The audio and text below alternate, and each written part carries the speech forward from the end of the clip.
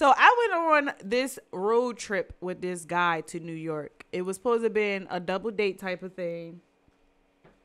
I told you about this? I'm trying to remember. I think I told you about this. I went on this double date to New York, and I had paid for the hotel for me and my homegirl. And she was going to pay me half. I paid for the hotel for me and her, and I paid for the wax museum tickets for me and her. She ended up just sticking with her date and not showing. So, of course, me and him went to the hotel and to the wax museum. So, pretty much, I paid for everything. He didn't give me half for nothing. He didn't give me money. So, she didn't even go She didn't to even New York? go. She did go to New York.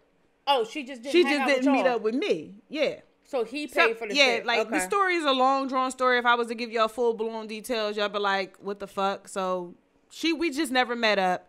Some shit happened in the midst. We never met up with them. She was in New York with her date. I was in New York with him. The only reason why I even went with him is for her to get back with her date. She was trying to get back in good with her person. Okay. So I was trying to take one for the team, so to say. So he didn't give me no money for nothing. He didn't give me no money for the hotel. He didn't give me no money for the tickets. And then he was like, let's go to the Polo store. And I was like, all right, bet. Let's go to the Polo store. So we go to the Polo store, and I called my sons, and I asked my sons if they wanted anything from the Polo store. They was like, yeah, get us this, and this. So I got my sons a couple of T-shirts and sweaters or whatever. It was a sale going on, so I didn't blow money like I was balling or anything. Where this is going. I think I spent like $120 for my sons for their T-shirts and sweaters. Everything was on sale. So we get back to the hotel, and he was like, you think I can get those tags? I said, excuse me, what? He said, you think I can get those tags off them sweaters? Because then I can, like, take them and exchange them for something. You know what I do. Because pretty much he steals, but he steals with the tags. He'll go and return for that price ticket so he can get the stuff flipped and get some more shit for that price ticket. So the sweaters were priced at $110 a piece, but because they were on sale, I didn't pay that amount. Right. So I was like, no. What if my sons want to return or exchange it because they can't fit it? Did you know this guy before? No, not really. So it was like the other guy's friend? It was the other guy's friend. I had went to this pajama party. I didn't even know it was a pajama party. It was a whole bunch of guys there. I introduced to a few of them. They was like, oh, no, he's going to be a better fit for you versus him.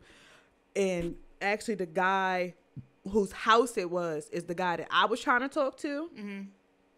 But they were like, no, he's a dog. So I'm sitting here listening to these motherfuckers like, no, he's a dog. He ain't shit.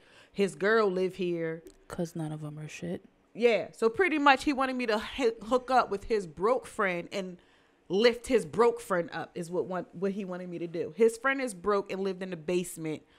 He was like renting out a basement. He wanted him to link up with me and not mess with the nigga that actually had the fucking money. I was like, what the fuck? What kind of fucking friend? But when I told him that, the guy that I had I'm looking out for my boy. When I had went to New York with the dude, he was trying to get in the bed with me. I said, excuse me, what? Because we went out to dinner. He looked at the fucking ticket. He said, yeah, I got tomorrow. And slid it back in front of me. I said, what the fuck? Oh, no. What the fuck? So one, you didn't help me pay for the hotel that you stayed in. You didn't help me pay for the wax museum tickets. You didn't pay for your portion of the dinner. When did this become a date that I paid for everything? Like, you wasn't even supposed to be here, my guy. Like, you was supposed to have been with your homeboy, and my homegirl was supposed to be here to pay half, and I ended up having to pay for the whole fucking thing out my pocket. I'm going to tell you why I couldn't come up with a bad date story.